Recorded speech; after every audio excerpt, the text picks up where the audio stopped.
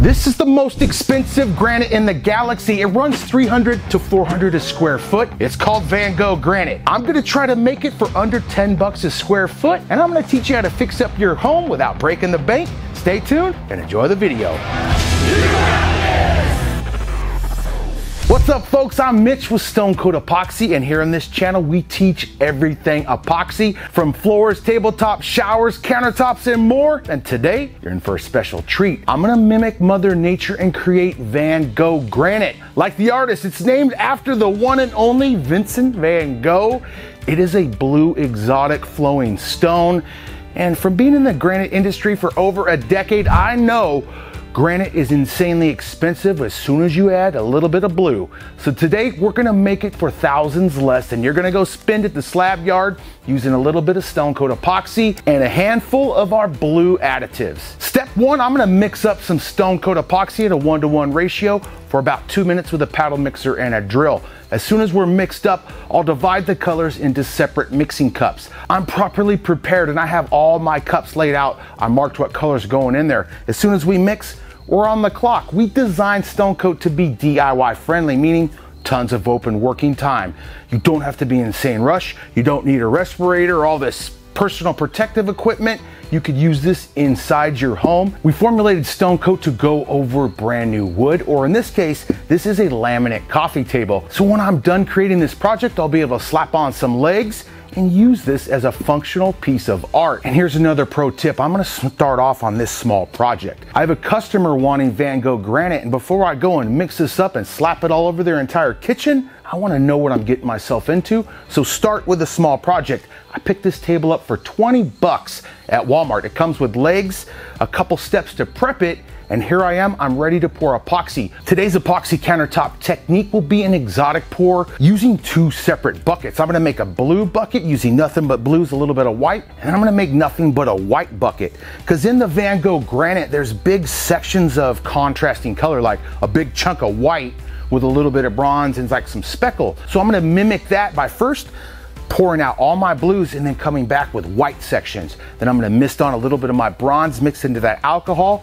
and let this project sit. I put my tape dam on. Why did I use a tape dam? That's because I'm doing the exotic pour technique. I'm mixing up about 5 ounces per square foot. I'll tint all my colors, pour them back into the bucket, pour that out, let it sit on my countertop for about 2 to 3 hours here in Oregon. All right, we're gonna take our mixed epoxy and divide it up amongst our cups. That's what we're gonna grab our mica powders and dyes and then color the epoxy.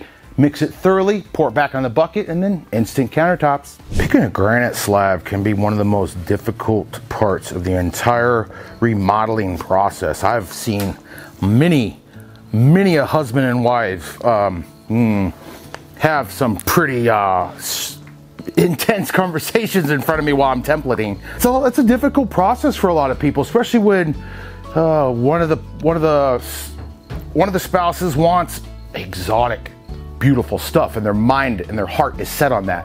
And then they get the price tag when they sit down with the salesman, who then has to convince them to dig into their children's college fund to buy this. So that's a cool thing about our epoxy. You don't have to sacrifice unique style for price, guys. You can, no matter what style of countertop you're making, it's gonna cost you the same amount of money. It's just buying the products and additives. This one, the Van Gogh Granite, I am mixing up an excessive amount of blues. So it's gonna cost you a little bit more buying those additives, but it's nowhere near the $150 per square foot for that slab before you even take that to a fabricator. So, but the base epoxy is the same price no matter what you're making.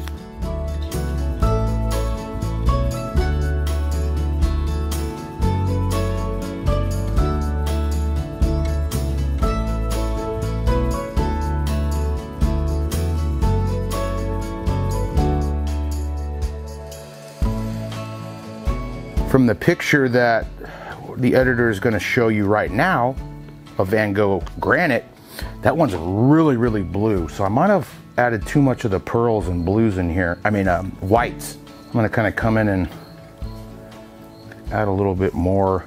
And now I'm going to pour this base out. I'll mix up that white exotic pour, get us some white contrasting, and then I'll bring in that speckled from the bronze. I saved some bronze as well. to possibly use as a stick. I'll bring in a stick, bring in some bronze veins inside the exotic pour. But first things first, I'm starting off with a beautiful base. That's also why I have my tape dam here. If you have any spills, that being said, let's do a little wash coat for them. Well, I got all this extra epoxy anyways, right? So I'm gonna use this excess epoxy and create a wash coat. And it's okay, it doesn't have to look pretty. This is just lubricating the board. It's gonna make those colors really move and meld easily. And you do not need a lot of material. You're just wetting down the board with excess epoxy. And you could usually get enough out of your buckets that are left there after you pour.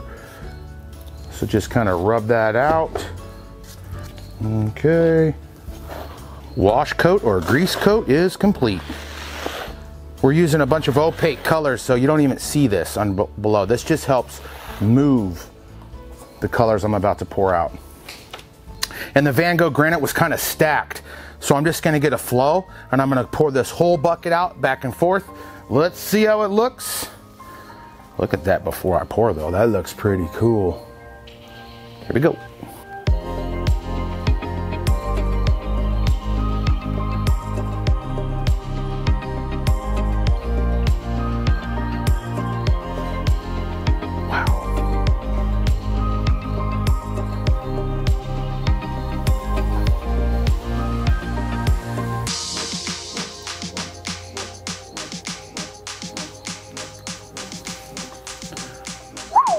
Okay, let's build up my white one now. Just building a quick dirty pour with these whites. Okay.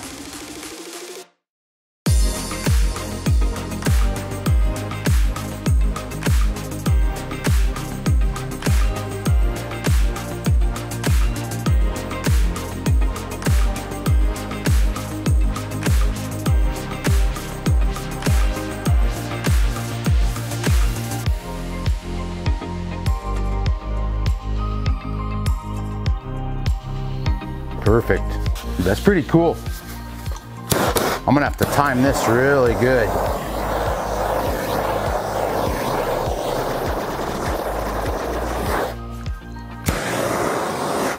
I'm gonna bring in some of this bronze now using the paint stick.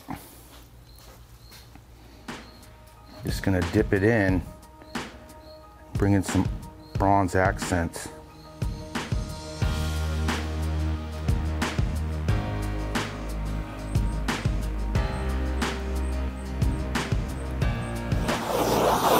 I think I'm gonna omit the blue dye out of the next one. I really don't like what this is doing here.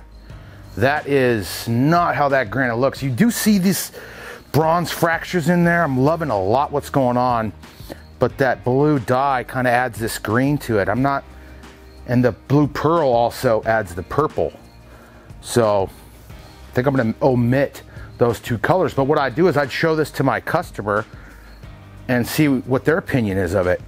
So now they also liked that bronze speckling that went on. I don't know if this is gonna work, but I have some bronze mica in 91% isopropyl alcohol. And I did an entire bag of our powder, 15 grams for 16 ounces of alcohol. So if you're gonna do half a bag, just do 8 ounces of alcohol. Put your lid on nice and tight. I like these Zep sprayers. You can pick them up at the hardware store. Even Wally World has these bad boys. But give them a good shake every time before you spray, because the powder will settle out of the alcohol. It'll be clear alcohol and nothing but powder. It'll actually be dry at the bottom, so don't pump up dry powders. It can make that nozzle get plugged up. I'm nervous about this part, Chris. Ooh, that's a good spray. So you always want to test your spray out off your project. And let's see if this mimics it, folks. I'm gonna mist a little of this, kind of focusing on this white at first, really. See what it looks like down there. Ooh, I don't know, bro. Yeah, see, it kind of dissipates too much. I don't know if it's gonna look good. Let's go, we're full sending. So I got my nozzle, I adjusted that. I'm testing my spray. I like the different size drops. Now we're just gonna hit this on the piece. The alcohol opens up those micas, adds a natural effect, but adds a little bit of color to the Oh my God. Actually, whoa, but look at this. It's pulling the blue out from underneath that. We took a hard detour from Gogh Granite, but I think old Vincent would be kind of proud of me because this looks quite epic. And I actually saw Starry Night in person with my good friend and cameraman, Chris Guerra. That was pretty epic, right? Yes, yes. Totally. I never thought I'd actually see it. No, neither did I. Man, dude, that looks epic. Look at this. It is like boiling in there. I hope this stays. I was gonna try to avoid that look. So I'm gonna have to figure out how to bring that bronze into the white better. But my customer may be in love with this as much as I am. My goodness gracious. There's a lot going on here. I love how much depth is in some of these lacing and selling. I love the little bits of bronze that got added to my white.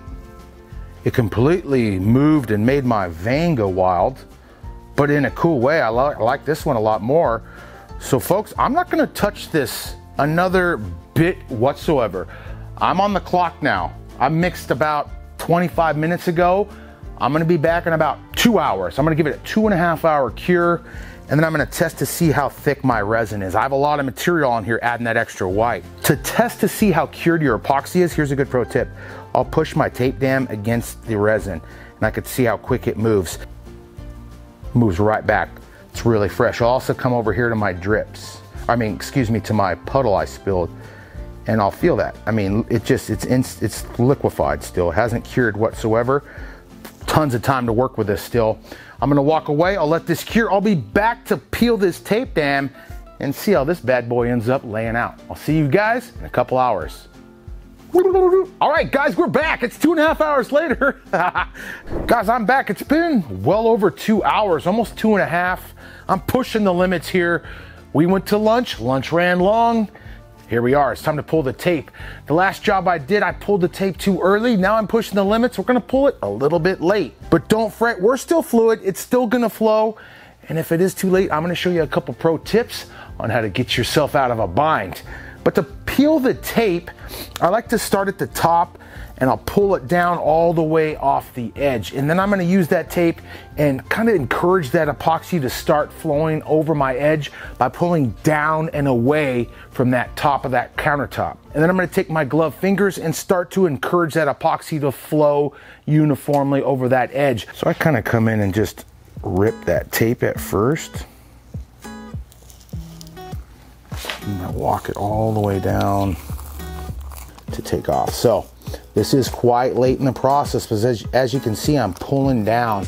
I'm gonna save this tape in case I have to apply any of this resin to the edges. No leaks though.